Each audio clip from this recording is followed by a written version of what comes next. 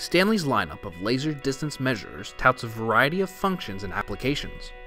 For difficult height measurements, the TLM165 and TLM330 allow you the ability to use the Pythagoras function to calculate a height measurement indirectly.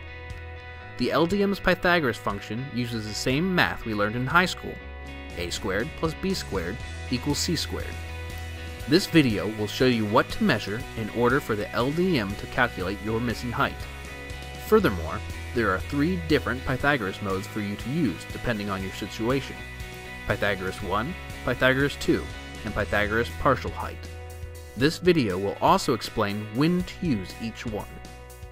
Pythagoras 1 is used when measuring a building. The user can step away, point the LDM to the bottom of the building, and then at the top. Essentially, you are making a triangle between yourself and the building, and measuring 2 sides, leaving the LDM to calculate the third.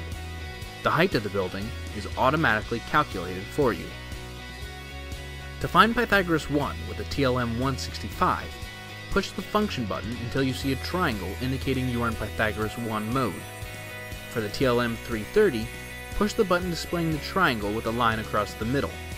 The blinking sides of the triangle tell you which side to measure. Pythagoras 2 is found by pushing the same function button twice. This allows you to measure 3 points.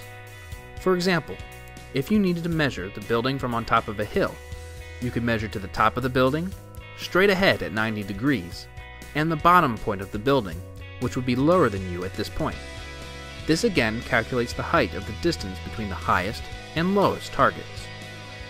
Pythagoras partial height is only capable on the TLM330 by pushing the function button a 3rd time. This allows you to measure the partial height of something you may not be able to reach, such as the height of a window on a tall building.